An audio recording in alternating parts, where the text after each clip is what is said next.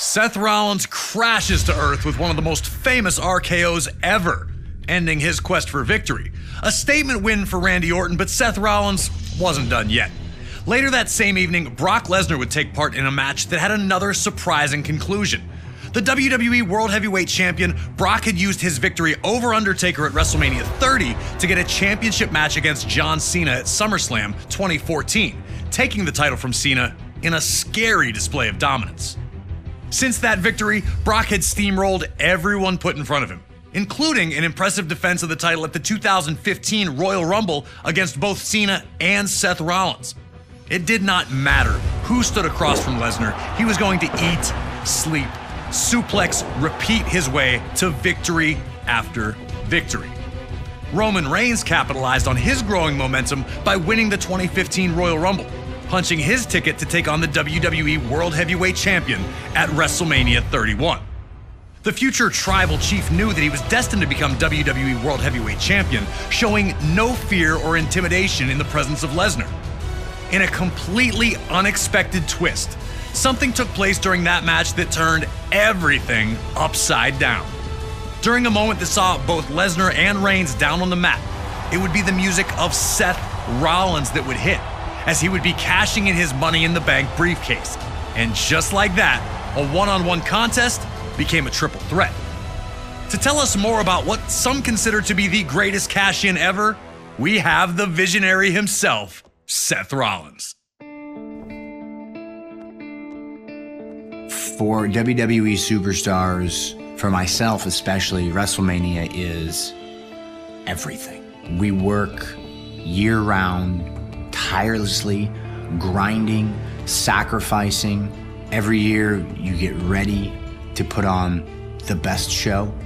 You want everything to peak at the right time because you know that that moment is going to be the most watched, witnessed moment of the entire year. And if you do it right, you can create something that's bigger than you and in some ways transcends our entire industry. I had my sights set on the main event of WrestleMania for some time, though. I just needed the perfect opportunity to make sure that the cash-in was a success. When it's all said and done, if I'm remembered for nothing else, I will live forever in that moment. Big thanks to Seth Rollins for giving us the time to talk about WrestleMania 31 and the cash-in heard around the world. Now it's up to you to figure out how you're going to walk out of this incredible encounter with the WWE World Heavyweight Championship. They've built it up, but can you burn it down?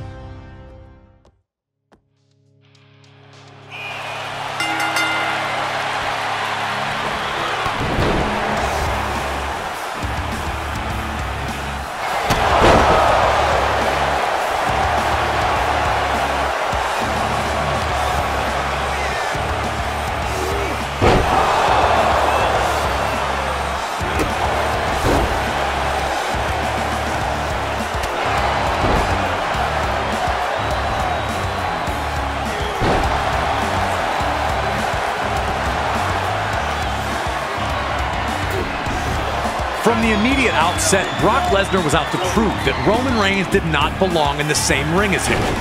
Lesnar was not impressed with the Royal Rumble win, and he was not impressed with Roman's past achievements. Roman had come in extremely self-confident. Trying to return Brock's head-on approach, Roman instead ran right into an F5. One thing I remember vividly was that Lesnar didn't immediately go for the pin. Some people think it was respectful, you know, like Roman's not done yet. I saw it as Lesnar not wanting to let Reigns off the hook so easy. Brock Lesnar was out to humiliate Roman Reigns. He's hurt, so keep hurting him.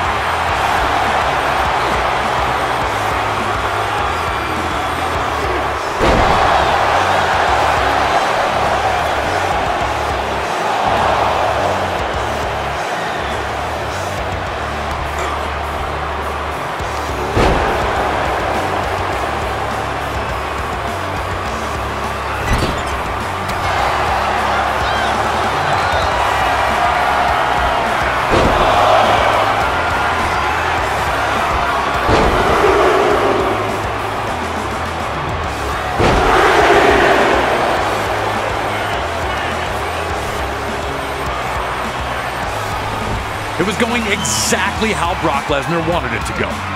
Another F5 put his brash challenger down on the mat. What more could Lesnar do to humiliate this guy?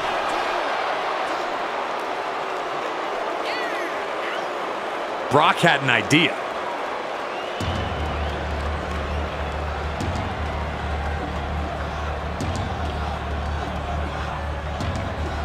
Removing his gloves, ensuring that any punch he landed would do even more damage.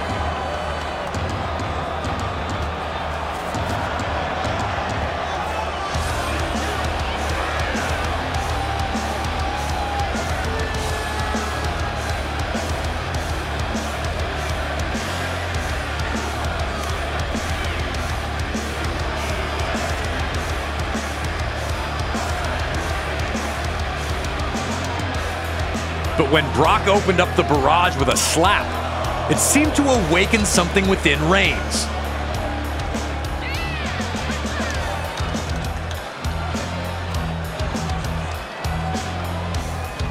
Brock continued to hammer him, but was met only by laughter from his challenger.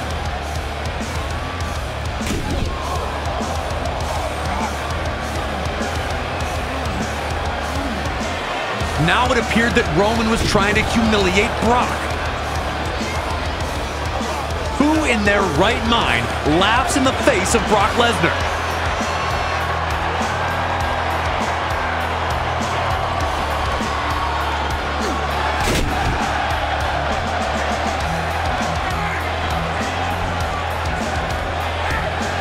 Two monstrous German suplexes got the intended result.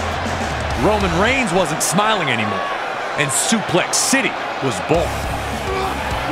And when Brock followed that up with yet another F5, it looked like that was all she wrote.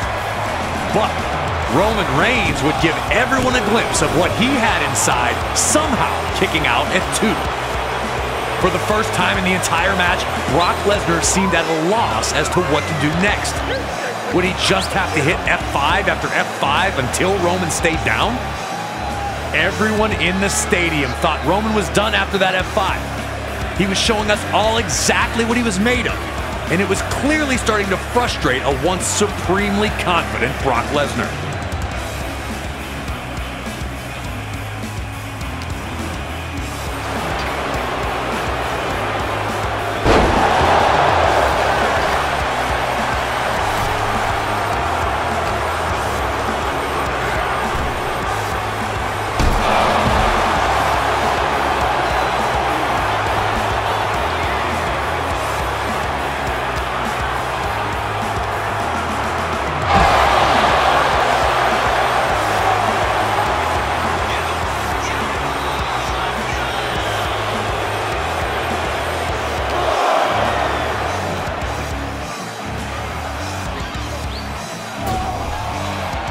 Boom!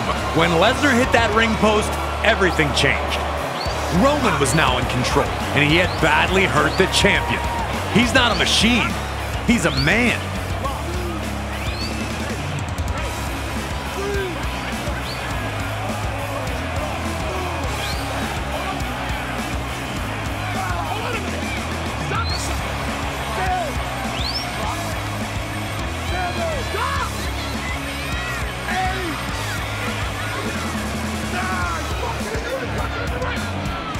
Once Brock had made it back into the ring, Roman knew he had to act immediately. Lesnar had dominated the match to this point, and Reigns likely wouldn't get another chance like this.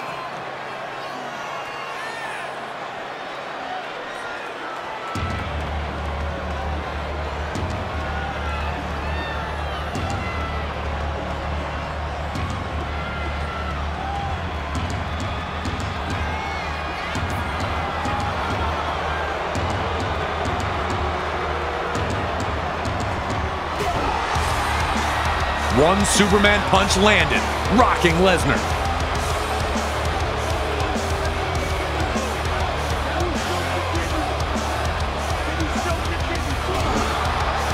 A second Superman punch would connect, and Lesnar was on rubber legs as he fell into the corner.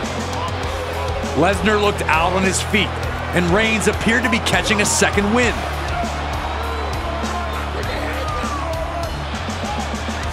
Reigns' attempt at a third Superman punch was caught by Lesnar, but Reigns couldn't bother to be impressed by the feat of strength.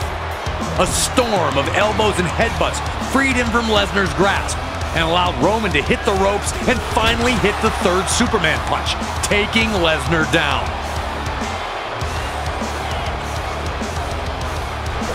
A huge spear took Brock down again, but only momentarily. Roman didn't panic, backing up into the corner immediately. Roman Reigns leveling the beast with another heavy spear. But fate had other plans, with Brock kicking out at 2. Now it was Roman asking himself the questions. What more do I have to do? Can I beat Brock Lesnar? Can anyone beat Brock Lesnar? He had to dig down for whatever he had left inside to give Lesnar one last shot that would end this thing once and for all.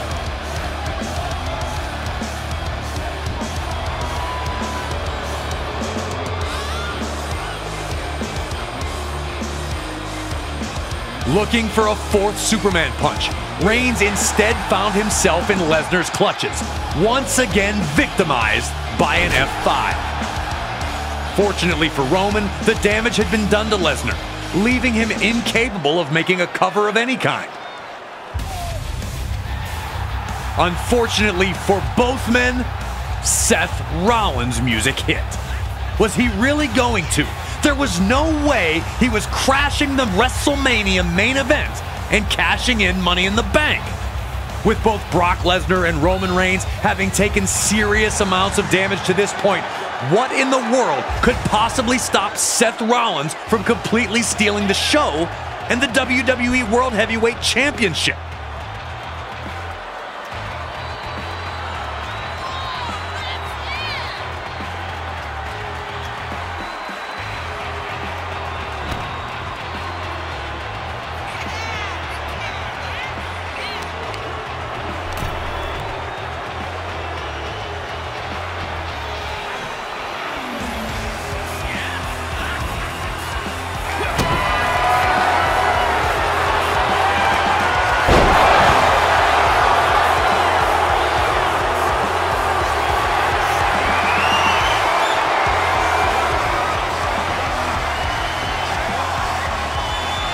Rollins had crashed the party, but he wasn't looking to stay long. He'd looked for the stomp on Brock Lesnar, but found himself set up for the F5. But that spear from Reigns would be his last gasp. And with nothing left in his energy reserves, Reigns would fall victim to Seth Rollins' stomp. And in one of WrestleMania's most shocking conclusions, Seth Rollins walks out of Roman Reigns versus Brock Lesnar as the new WWE World Heavyweight Champion. You had to feel for both Reigns and even Lesnar, as the two had thrown everything at each other in hopes of capturing the championship. But it was all for naught, as Rollins had now rewritten the story of his WrestleMania 31. Everyone thought his evening had ended via spectacular RKO, but Seth Rollins stole the whole damn show with WWE's greatest cash-in, leaving Roman Reigns and Brock Lesnar completely stunned as Seth walked out the new champion. Michael Cole called it the heist of the century. It's the greatest cash-in that Money in the Bank has ever produced.